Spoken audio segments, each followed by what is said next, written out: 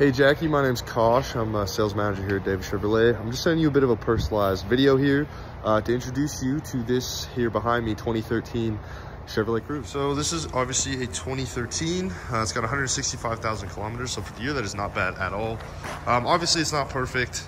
It's got some damage here on the rear bumper, a little rust spot there, and then it's got a little bit on the front as well. But for the price point, it's an awesome little compact car, great on gas, very comfortable. One of my best friends owns these as well, and I steal it from him all the time when I don't want to drive my car. So I do enjoy it. I'm sure you guys would as well. This is a really good bang for your buck in a small sedan here. We do have heated leather seats.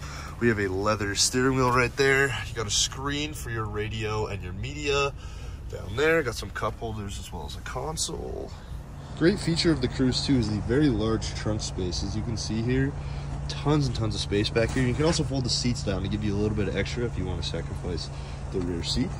But definitely a lot of space back there, more than enough for some sports bags, suitcases, all your groceries, anything like that. And in the back here, we have some more leather seats, little center console there for some cup holders. If you don't need that, you can fold that up, and it does give you a rear seat here. So it is a 5-seater in total.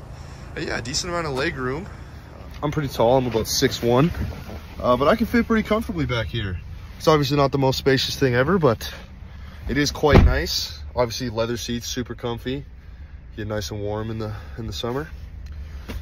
Yeah, and here's a little introduction for you to the car. I'll take one more video outside for you, get the whole thing. And again, here she is from the outside. I like those wheels. I've always thought these were really, really good looking little cars. Yeah, there you go. Like I said, she's not perfect, but it is a really good commuter car, daily get around car. They are very, very good on fuel. And you know, right now, apparently there's new carbon tax coming into play in January this year, so that is good news. Yeah, here we are, and if you have any other questions, make sure to let me know. I'm here to help you out with anything else you might. Again, thank you so much. If you do have any questions, feel free to reach out to me via email. I did shoot you an email, so you do have that. My cell number is in my email too, or you can text or call me 403-510-1127. And thank you so much for taking the time to watch this. I appreciate it.